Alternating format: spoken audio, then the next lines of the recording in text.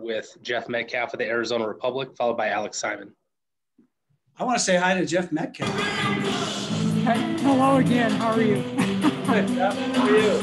Good. We talked about this a little bit before on the phone, but these Pride Night celebrations and just the progress the league has made in sort of finding a way to embrace all of its fans, you know, no matter what persuasion they come from. How important has that been toward just the league moving forward and finding its niche, I guess?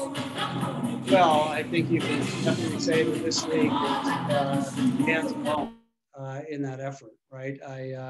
We look around the various professional sports leagues, and nobody has really taken such proactive steps as the W in doing this. And I think it's really important. We have such a wonderful platform. We have such popular athletes that, you know, to use that celebrity to wrap your arms around their fans. And really, for me, the message is always like, everyone's welcome here. And we're seeing those seeds that the W has planted sprouting in other leagues as well. I was at the San Francisco Giants game last Saturday when they unveiled for the first time a Major League Baseball team with a Pride colored logo on both their hat and their uniforms. That was the very first for Major League Baseball. You look around all of our leagues and you see what various teams have chosen to do. And I think the cumulative effect of that is really significant and should not ever be underestimated. Also, when you think back about the early Mercury years, whether you're at the league or here, are there certain things that stand out about those early years to you? Maybe the years before Diana? Wow, was there a time before Diana? I guess there was, right? Well, this was always the franchise that the league was so thrilled right from the beginning, right? Jerry Colangelo had no hesitation in becoming one of the charter teams in the WNBA and was completely supportive from day one. I think, again, right from the beginning, this was a market that really embraced the W. It was one of our points of pride always when we talked about the league and all the success stories that we were having. For me personally, it was the 2007 championship, that very first championship. I was here and got to experience it myself, and it was just such a magical season from beginning to end, and certainly one I'm never going to forget. All right, next up we have Alex Simon with The Next. Hi, Rick. Alex Simon from The Next. It's nice to meet you virtually through the screen here. Yeah. It's been 10 years since you came out publicly. To be back here in Phoenix for a Pride Night where you're the speaker, just personally for you, what is this moment like for you? Yeah, it was interesting. I got a great tour of this amazing new arena today, which I'm just blown away by. And I still can find my way around, even though there's a lot of new spaces and a lot of different spaces than were here when I was here. I'd say I've reflected a little bit on how I came back to Phoenix after that. I actually, when that story broke, I was in New York City. Only a couple people here in Phoenix knew that was happening at the time it did, a front page story in the New York Times. And I remember very, very distinctly parking in the parking garage the first day back and taking that walk from my car to the front door of our offices and just realizing that, everything had changed. Everything in my life had changed over the course of a very short period of time. And a few butterflies, right? Walking into the office for the first time and greeting Ciola at the front desk, and then walking through the offices and getting the kind of hugs and congratulations from the people that I worked with. It was a big deal to me. And to be back here 10 years later, reflect a lot about the journey since, which has been amazing for me. Obviously, professionally, it was a different franchise where we enjoyed a lot of success, but so many amazing things have come my way in the last 10 years. I will say, to put a stake in the ground, I think the WNBA still, and women's sports in general, still way ahead of where our men's professional leagues are.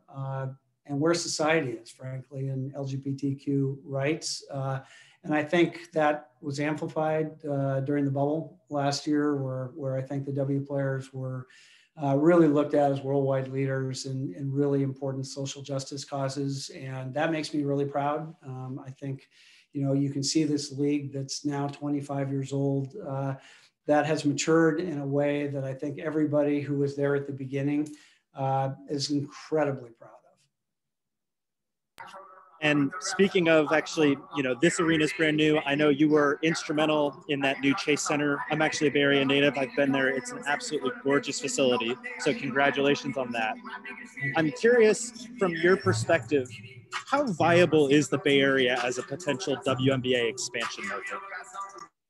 I think it's the best possible market that the W currently isn't, right? So we took a couple of runs quietly at teams during my 10 years at the Warriors, a couple of teams that had chosen to move.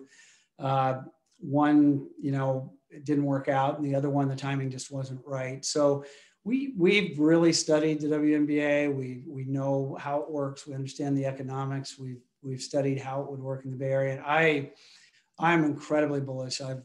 Certainly the commissioner and I have talked about that, Kathy Engelbert, and, I think it would be great for the league.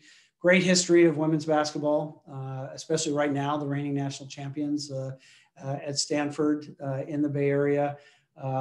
I don't know if you know that the primary owner of the Warriors, Joe Lacob, was the largest investor and owner of the San Jose franchise in from the previous league. Yep. Yeah, in the ABL before the WNBA came into existence. So I think between him, between me, and others in the organization, it's very much on the radar screen. We, why not yet?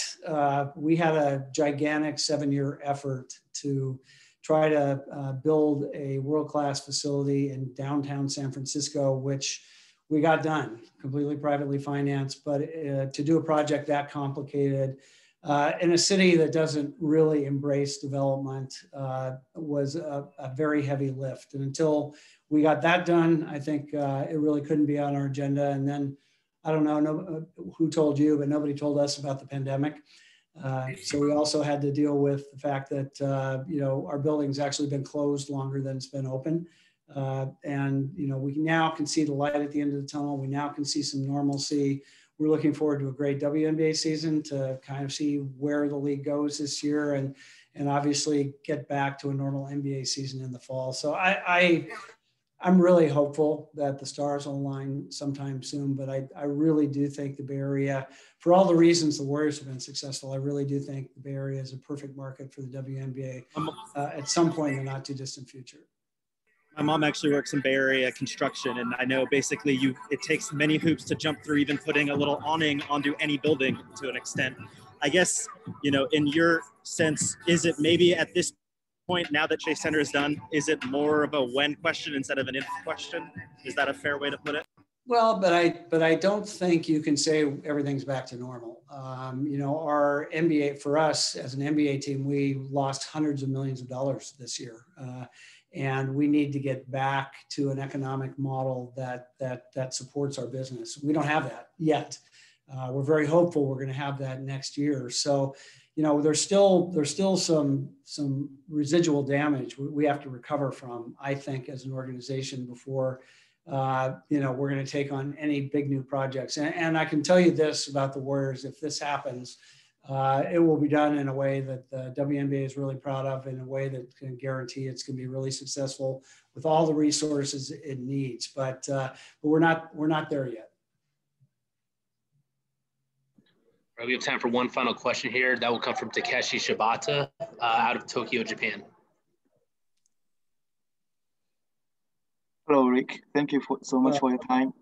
I'm calling from Tokyo, Japan, and I know you are kind of involved with the Japanese basketball market. When you worked for the Phoenix Suns, you had Yuta Tabuse, the first Japanese player in the NBA's history, and also you have made involved with a mega contract with the Rakuten when you worked for the Warriors. So, how do you view the potential and of the Japanese market, and do you have any plan or talk about maybe doing something like a WNBA Japan games in the future with the commissioner? Well, nice to meet you. I am a gigantic fan of Japan.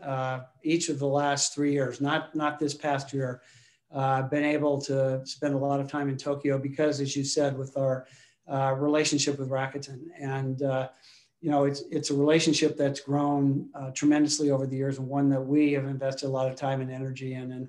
And we, as you know, Rakuten also is a rights holder of the NBAs in Japan as it comes to certain broadcast rights. We've expressed, you know, the interest as the Golden State Warriors to the commissioner that we would love when international games are back on the NBA agenda, which won't be this coming season, but will be the following season. We think it's time to go back to Japan. If the league chooses to do that, we would love to be part of that, because I think for the NBA, Japan remains a market where we have real potential. We feel great about where we are today, but we understand, you know, our importance in the Japanese market right now is not at the potential that we think it could be. And with our partner Rakuten, with the NBA's efforts there, with getting, you know, a live game there again, I think it would really do wonders for charting the course for the future of the NBA in Japan. Okay, thank you so much. Thank you. All right, thanks for the time, Rick. Thank you. Thanks, everybody.